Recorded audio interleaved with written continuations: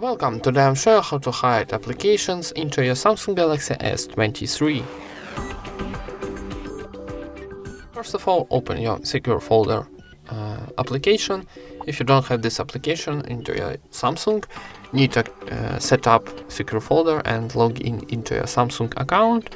Then here we got our secure folder option. So if you want to add some application what you want to hide, so you need to tap here on the plus and select from the list our application, maybe Facebook, what you want to hide, and maybe something, I don't know, YouTube music. Okay, and now for saving these two applications, need to tap add on the bottom right corner, and we add this application to our secure folder.